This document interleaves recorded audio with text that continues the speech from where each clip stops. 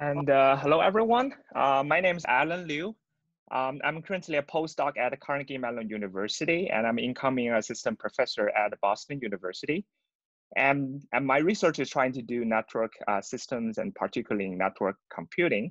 Today, I'm very happy to introduce Jiarong Xing, who is a second-year PhD student at Rice University. And he has done amazing and very interesting work on network system security. Jiarong, please. Hi, I'm Jiarong Xing. Thanks, Alan, for the introduction. Today, I will talk about NetWarden, mitigating network Covert channels while preserving performance. Suppose you have a file server that stores very confidential information, for example, the launch code for a bomb. Unfortunately, the server has been compromised by a malicious software, and it tries to send the launch code to the attacker in the outside. One straightforward way is to put the launch code into a packet payload and send the packet to the attacker. However, the server could have a firewall to inspect the packet payload and prevent such a packet.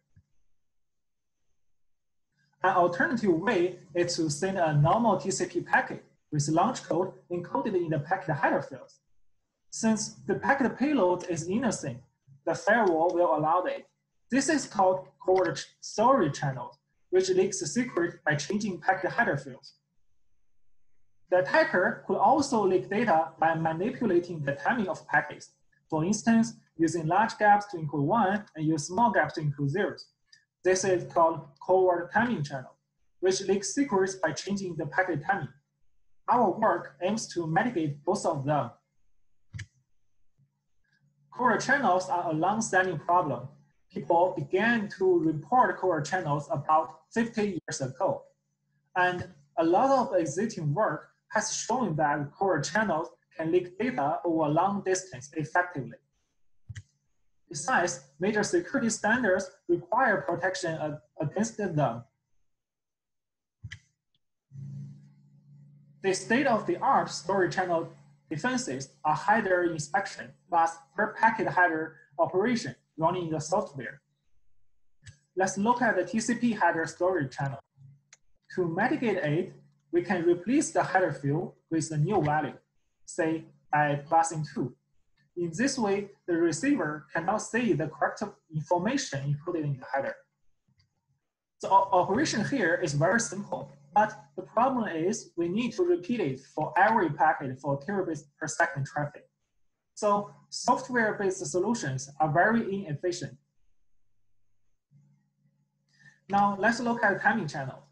To detect Covert timing channels, people usually use statistic-based tests to look for specific deviations. For example, normal traffic could only have one peak. But for malicious traffic, because the attacker uses large and small gaps to encode data, it can have 2 peaks. One note here is that the statistic-based tests are not always accurate. It may have false positive. After detecting Covert timing channels, we can inject a random delay to destroy the original timing of the flow. Although this method could mitigate the Covert channel effectively, it incurs actual delay, which means it will increase the latency of a TCP connection and thus reducing its throughput. In summary, existing defenses incur performance penalty, which comes from 2 aspects. First, their detections are inefficient. Per packet inspection is required by Covert channel detection, and the existing detection running in software cannot keep up with the terabits per second traffic.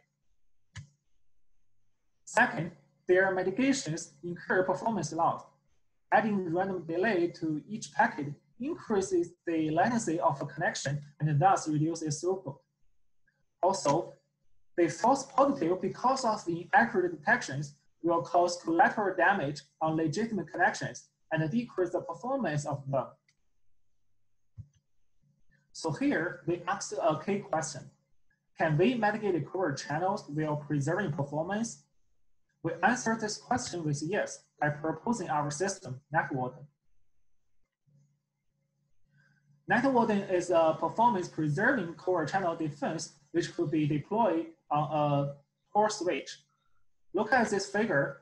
NetWarden is in the middle of the server and the user. It checks all passing through traffic to detect and mitigate both storage channels and timing channels in real time. The key feature of NetWarden is that it can defend against core channels while preserving performance. In NetWarden, we propose a key principle, hardware-software co-design, and apply it to address two key challenges in this work. We use programmable switch, P4 switch, to achieve efficient core channel detection. We use performance boosting to implement a performance-preserving core channel mitigation. Now, I have talked about our motivation mitigating network core channels, the limitation of existing approaches, performance penalty, and then give a high-level picture of our approach. Next, I will talk about NetWarden design in the detail. I will first talk about the key principle, hardware-software co-design. It is a generic principle that is applicable to many P4 applications. In this talk, I will apply it to build an efficient core channel defense. NetWarden is built upon the recent proposed P4 switches that can program with high-level languages. A P4 switch has two layers, the data plane and the control plane. The data plane is programmable ASICs. It can do header multiplication, it can maintain per flow state, and it provides nanosecond level timestamps, which can be used to calculate the interpacket delays. And the data plane can run at line speed. However, data plane has very limited memory, and it can only do simple math computations. The control plane, on the other hand, is a general purpose CPU. It has abundant memory, and it can do complex math calculation. However, the control plane can only run at software speed. So as we can see, the data plane and the control plane are complementary with each other. In NetWarden, we use both of them to build an efficient defense. Considering the pros and cons of the data plane and the control plane, in NetWarden, we propose a principal way to assign tasks into the data planes and the control plane. The data plane can run at line speed. So if a task requires per packet operation, it should be in the data plane. And since the memory of data plane is limited, so it should only maintain constant state. Batch operations, which do not require line speed, can run in the control plane with software speed. And the control plane have abundant memory. So if we want to maintain states of which the size grows with time, we should implement it in the control plane. Now, our tasks are spread across the data plane and the control plane, so they need to talk with each other. Because the bandwidth between the data plane and the control plane is not infinite, so we should also minimize the crosstalk between the data plane and the control plane. Now, let's look at the roadmap of the core channel defenses. To defend against core timing channel, we first compute the interpacket delay, namely IPD. Then we run statistical text over those IPDs so that we can compare the IPD distributions with normal flows. Then for detected suspicious flows, we add random delay to each packet by caching to destroy the original IPDs. Finally, we have performance booster to boost the performance. And all these operations are running with a flow level state. So we should also maintain a per flow state. For storage channel, it mainly requires header modification. Then we also have performance booster, and we need to maintain per flow state. Now, we have a task leaks and a programmable switch. How to assign those tasks to the switch according to our principle? Let's look at them one by one. IPD computation and the header modifications are per packet operation, so they should be done in the data plane. Statistical tasks are batch operations and they require complex math calculations, so they should be done in the control plane. Packet delaying requires a lot of memory and the state is growing with time, so it should be in the control plane. Performance booster and we'll talk about later, will require packet caching. So it is also in the control plane. For per flow state maintaining, it only requires constant state, so it can be implemented in the data plane. Finally, we should also minimize the crosstalk between the data plane and the control plane. Then we apply the principle to build NetWarden. The first challenge is to build an efficient detection. We'll address this challenge by using people switches and applying our hardware software co-design. Now let's look at the detail. Our first step is to compute IPD. People switches provide nanosecond level timestamps, so it can be calculated by using the timestamps of the current packet minus the timestamps of the last packet. As I showed you in the roadmap, the next step is to do statistical tags or IPDs. Because the statistical tags are running in the control plane, so we need to send IPDs to the control plane. But should we send all IPDs directly to the control plane? According to our co-design principle, no, we should minimize the crosstalk. NetWarden minimizes the crosstalk based on our observation that most of the traffic are normal. We should have a method to filter out normal traffic and only send the special traffic to the control plane. In NetWarden, we use the pre-check in the data plane to distinguish the special traffic. To do the pre-check, we need to cache IPDs in the data plane. As I told you, the data plane has limited memory. So the first problem is how to store IPDs in a memory efficient manner. Our solution is IPD interpolation. Instead of storing exact IPDs, we store IPD interval counters. For example, we have a counter for IPD from 0 to 10, a counter from 20 to 20, and so on. With this IPD, we check which range the IPD is and increase the corresponding counter. For example, if the IPD is 8, we will increase the first counter. Even with IPD interpolation, we still need to maintain multiple counters for each flow. So the memory consumption is still not acceptable. Our next question is how to reduce per flow memory consumption. The solution is IPD sketching. We maintain a count-mean sketch in the data plane to store IPDs for all flows. A count-mean sketch is an approximate structure that trade-off per flow accuracy for space saving. Now, all IPDs of all flows have been maintained in the data plane. Now we can do the pre-check. The high-level intuition of the pre-check is that for normal flows, it could only have one peak, and the IPDs are very small. But for suspicious traffic, because the attacker uses large and small gaps in the data, it could have 2 peaks, and the half of the IPDs are large. Our pre-check will counter the number of large IPDs of each flow and mark the flow as suspicious if it reaches out the threshold. Then the IPDs of a suspicious flow will be sent to the control plane for further check. After receiving IPDs, the control plane performs statistical tests and add random delays by caching packets to those suspicious flows. Note that the injected delays incur actual delay to the connection, and thus reducing the connection throughput. I will talk about this point very soon. Our second challenge is to design a performance-preserving defense. Before I talk about the solution, let's look at why we have a performance problem. The high-level idea of TCP is that the sender sends a batch of packets to the receiver. The receiver sends back an ACK packet to indicate the data has been received, and then the sender sends the next batch. However, when we apply Covert channel defense, it will incur some actual delay. So from the perspective of the sender, it perceives a larger IPT. Thus, the next packet is sent out later than before.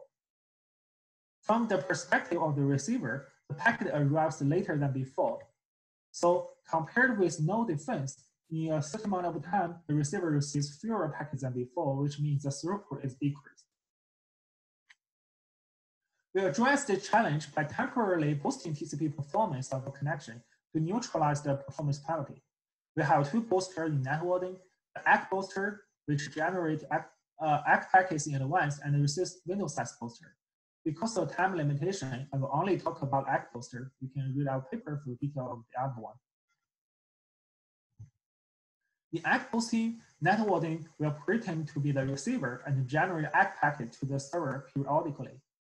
From the perspective of the sender, the ITT is shorter, so it sends out the next packet earlier than before. This will neutralize the actual delay incurred by the defense, and finally, the packet arrives at the same time in the receiver side. Therefore, the egg poster boosts the performance by creating an illusion of a shorter latency as perceived by the sender. To put it in another way, NetWarden works as a TCP proxy. For normal flow, NetWarden directly send their traffic to the user. But for malicious flow, NetWarden communicates with the server, catch the packets, and send it to the user. If there is a packet loss between the user and the NetWarden, it will be recovered from the cache in the network. Put them together, we get a full picture of NetWarden. We have timing channel detection, storage channel defenses in the data plan. We have connection manager, statistical attacks, and packet buffering in the control plan. And we also minimize the crosstalk between the data plan and the control plan. I will talk about the principle of hardware-software co-design and how we use it to address the two challenges. Next, I will show you the evaluation result of NetWarden. We developed a NetWarden prototype which runs in barefoot Fino switch. It has 2,500 lines of P4 code and 3,000 lines of C plus Python code. We assume there's an attacker who wants to leak an RSA key recorder channel, and the attacker has compromised the server, but the P4 switch running NetWarden is trusted. We use web search workload to do the experiment. We also built a baseline solution that not has performance boosting. We first evaluate how effective is NetWarden in Covert channel mitigation. The x-axis here is IPD magnitude, and the y-axis is the decoding rate. As we can see, when there's no defense, the decoding rate can reach 100% at the IPD, when the IPD is 800 microseconds. After applying naive defense, it renders the decoding rate to a random path. And for NetWarden, it's very close to the naive defense. So NetWarden can mitigate Covert channels effectively. Next, we evaluate how well does NetWarden present performance. The x is time, the y-axis is sending rate of a connection. When there's no defense, the sending rate of the connection is about 15 megabits per second. After applying naive defense, it incurs 25% performance penalty. But the NetWarden only has 1%. We repeat the experiment 1,000 times and draw the CDF figure of the flow completion time. As we can see, the CDF of NetWarden is very close to no defense. So NetWarden can mitigate the core channels with minimal performance loss. There are more experiments we need to evaluate NetWarden, like the scalability and overhead. Please see more details in the paper. Next, I will summarize and conclude the talk. We are motivated by mitigating network core channels. We found the existing approaches have performance penalty. To address that, we designed NetWarden. We propose the principle for hardware-software co-design and apply it to address two challenges. Our evaluation result shows that NetWarden can mitigate core channels with minimal performance loss. Thank you for listening, and I'm welcome to take any questions. And thank you very much for the talk and very interesting topic. So one general question to me when I think this, I think it's the Covert channel attack is a very valid threat to the current internet. I think the networking, especially the emerging programmable networking devices programmed by P4, is definitely a very promising solution to mitigate such attacks. But a meta question is why you pick programmable switch as a solution, as your target. So we have a bunch of programmable networks in network data plans. Then we have a bunch of new devices, smart NICs or FPGA, etc. So why you think the programmable switch is the best solution, given that in your presentation, you have a design that you have to split some tasks into the hardware, some tasks actually in the CPU, which is software based. So how you consider this? Okay, so the question is why we choose P4 switch as a target to deploy or to develop a NetWarden. In our scenario, we deploy the NetWarden in the Tor switch, which means the Tor switch is a P4 switch. So if we deploy the NetWarden in the Tor switch, then the system is transparent to the server. So we don't want to make modifications or changes to the existing deployed applications or deployed services in the server. So if we do that in the Tor switch, it's totally transparent to the server.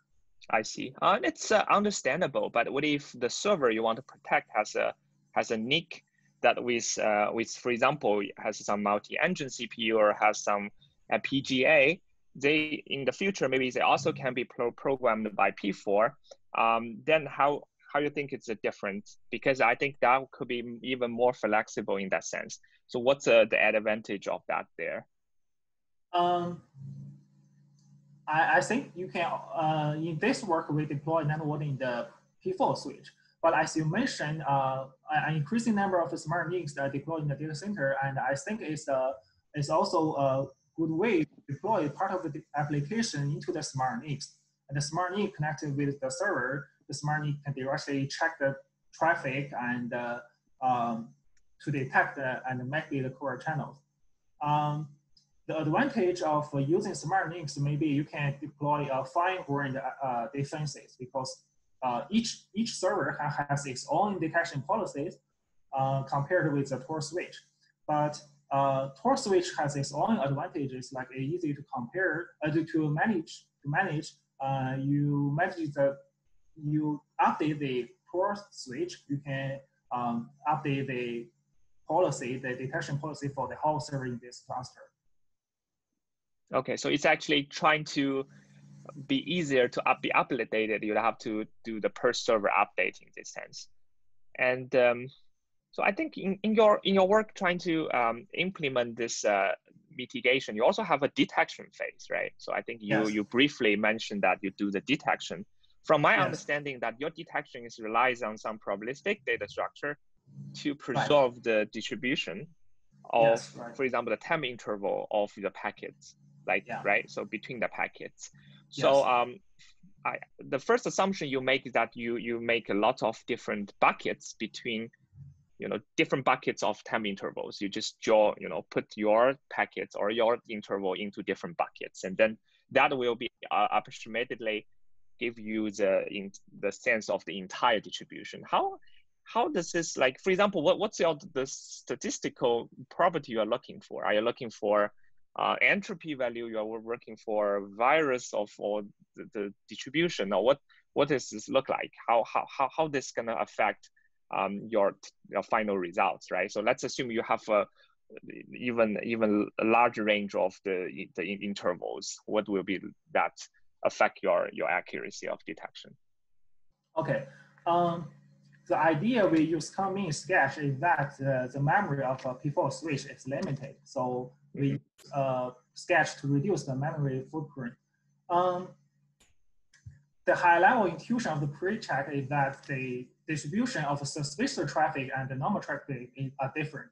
Normal traffic, it has only one peak. You can regard it as a normal distribution. And generally speaking, the inter-packet delays are usually small. And we observed it from our empirical experiment. But for malicious traffic, because the attacker needs to encode the data using large and small gaps, so you can observe two peaks in the distribution. And half of the IPDs is larger, is abnormal larger. So we use common sketch to count the number of large IPDs. If the number of large IPDs reach out a threshold, we mark the flow as suspicious. As you mentioned, sketch is a probabilistic structure. It may have some false positive. Some legitimate flow may be marked as suspicious flow and sent to the control plan for further checking.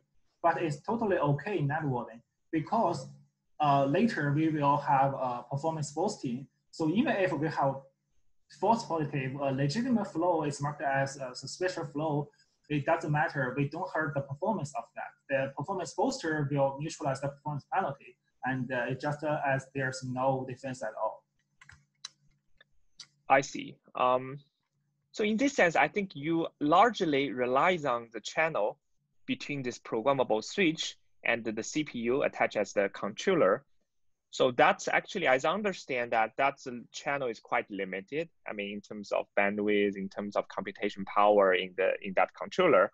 So it seems like it will be some extreme cases that you're sending too much information to the CPU.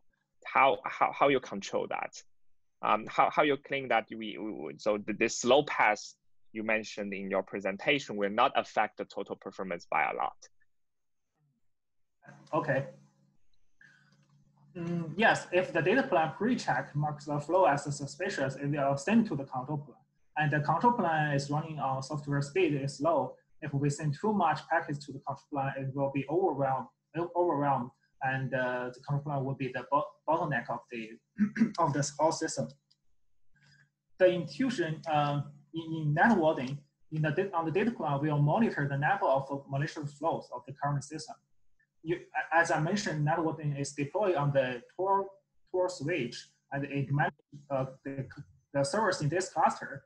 If we found too much or a great number of flows are marked as suspicious, there will be some problem in this cluster. So NetWarden will raise an alarm for the network operator, and the operator need to check the fundamental reason. So usually the number of malicious flow is small. If it's larger than a threshold, it's larger than the capability of the control plan to handle, NetWarden will raise an alarm to the network operator. Yeah, so because the original design of such switch and the CPU architecture is the controller only have some very infrequent control for the switch, and switch is handling at a line rate for the packet processing. So this is the original design as from a traditional switch.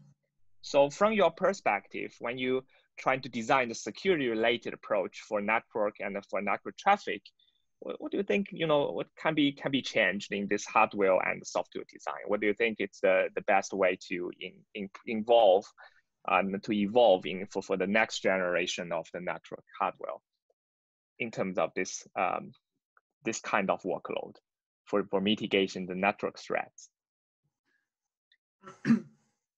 Yeah,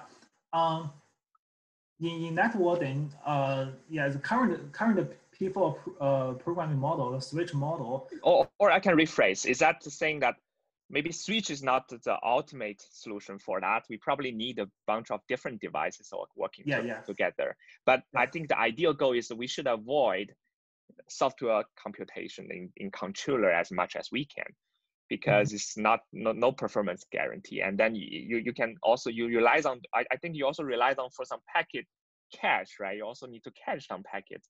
So I don't think it's a kind of a very scalable solution if you consider even not outside the rack of the top rack of servers, even in multiple racks or even the core network, you are facing a much more pressure, because usually the switch you're using is like 3.2 terabits per second. It's or even higher speed in later that possibly you support the multiple racks in future. Then that seems like not very scalable solution.